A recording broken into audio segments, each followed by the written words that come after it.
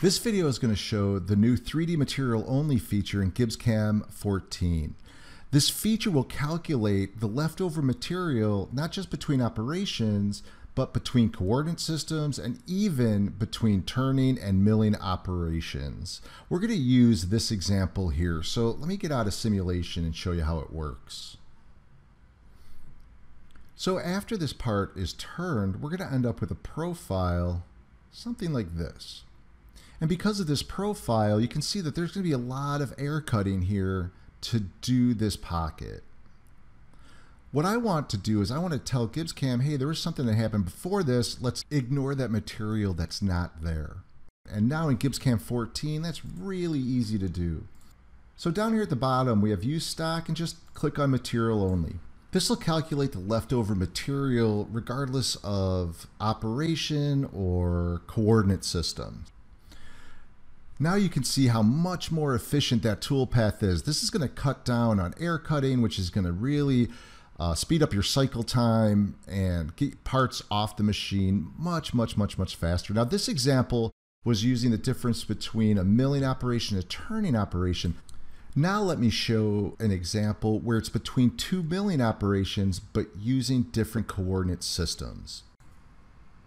This milling part, I want to machine on my 5th axis. I need to rough it out and finish it, but the reach on my roughing tool is only about 1.5 inches. And you can see here, it's 3.5 inches tall. So I'm not going to be able to get all the way down. Now, the problem is I don't want to have my second tool in this setup have to go through and recut all of the material that it thinks is still there from the previous setup. And I'll show you an example of that with tool simulation. Here's the toolpath representation from the first tool. Let me continue on to that second tool.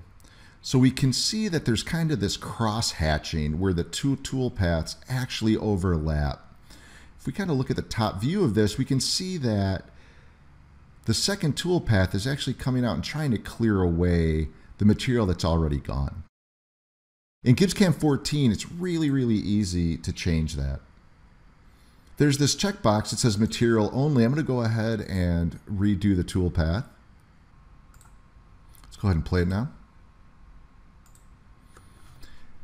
Now we can see how that second toolpath only addresses the areas that the first toolpath missed.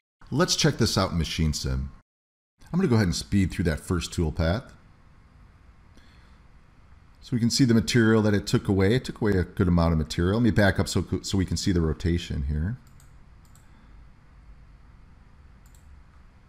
So now you can see as I zoom in, that tool is only addressing the material that's left over from that first toolpath.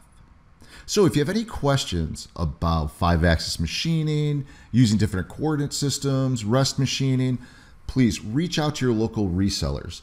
Thank you so much.